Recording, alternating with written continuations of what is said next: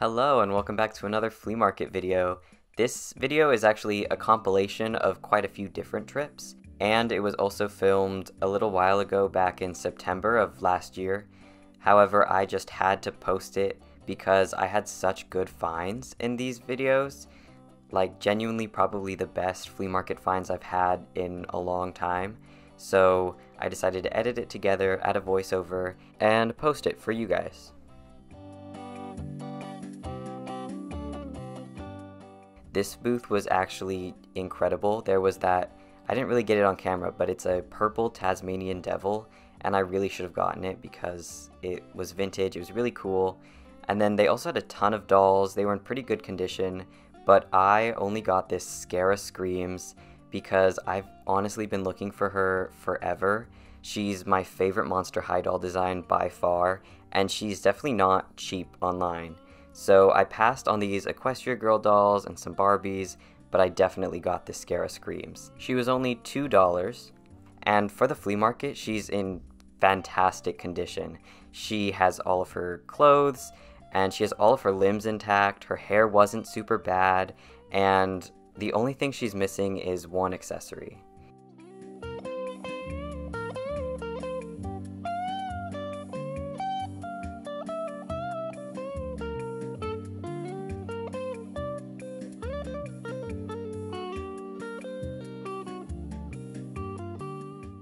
This woman was just restocking, and I saw out of the corner of my eye this Barbie case, and I was so excited because I was like, vintage Barbies!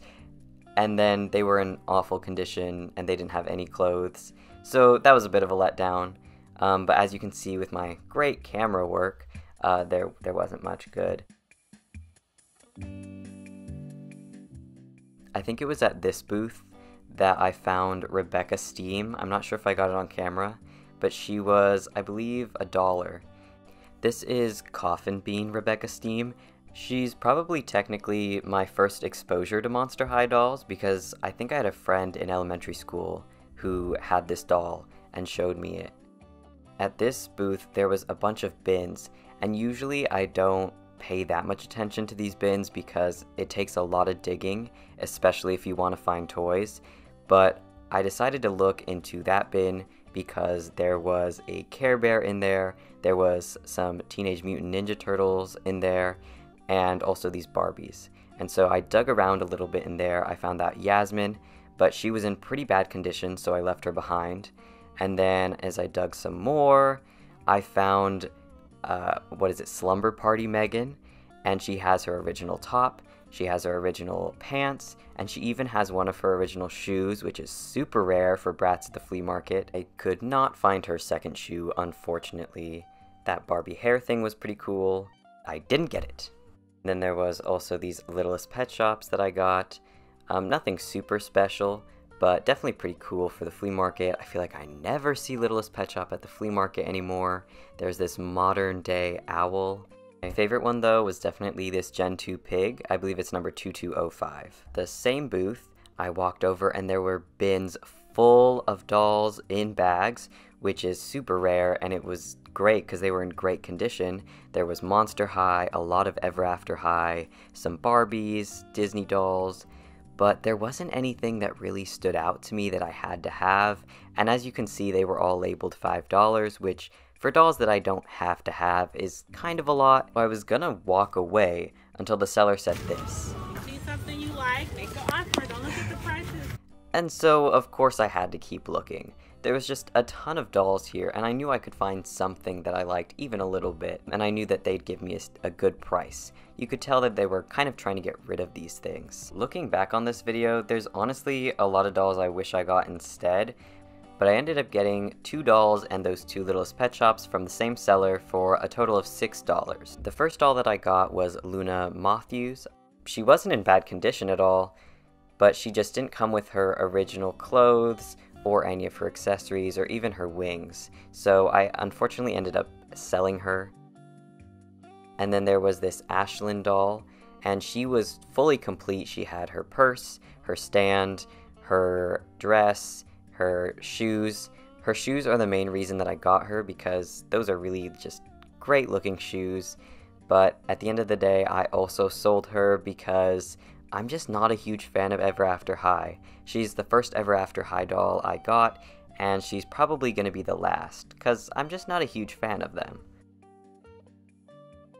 Then of course it was time for my mandatory Boba break. It's like 9 in the morning at this point, but you know I had to get some Boba.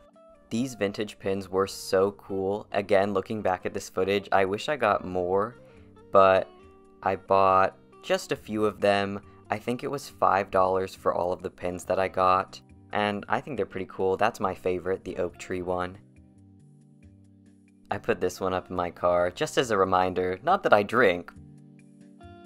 These roller skates were so cool, with the floral pattern and everything. It made me want to start roller skating.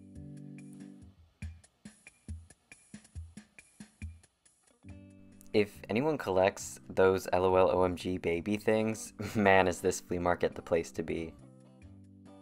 This is some stuff that I wish I could have gotten, but I was honestly just running out of money and didn't want to miss up something potentially better. That's definitely something that I've learned since, is I bring a lot more money to the flea market now. Not that I end up spending it, but just in case.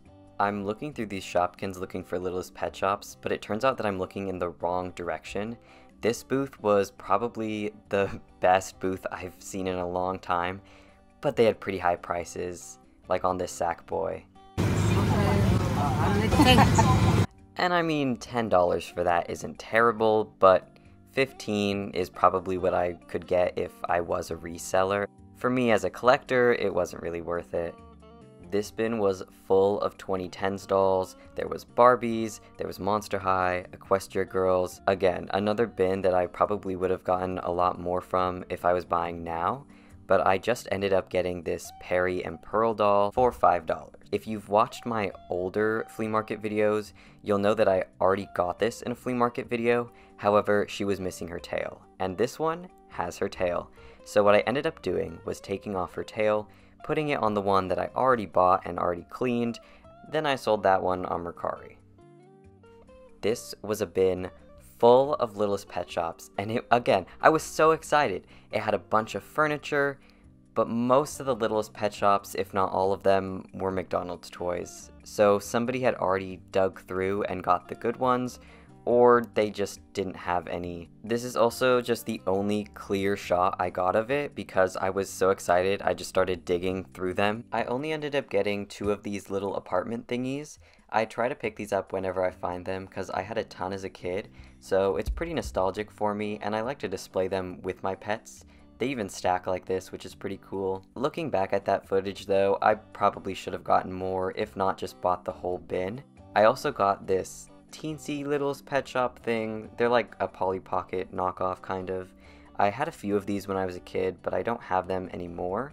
So this was a cool find. It opens up like that. And looking at the top, it even came with 3 of these little pets, which are super cute.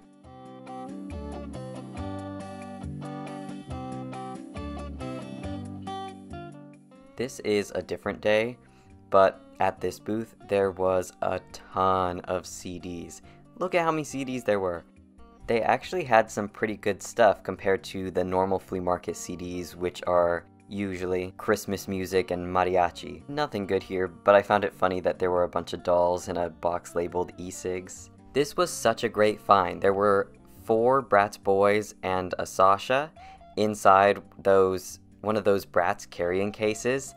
But again, I was running out of money, so all I got was that Sasha doll and a pair of Converse for $3. If I had more money, I definitely would have bought that entire thing because he wanted, I think it was $15 for the whole thing. It wasn't just about the money, I also just didn't really care for the Bratz boys in there, and I didn't know if I was going to have space for the actual carrying case in my room, but it was a good lesson learned, and now I always bring more money. If you want to see more flea market videos just like this one, go ahead and subscribe. Otherwise, have a great day.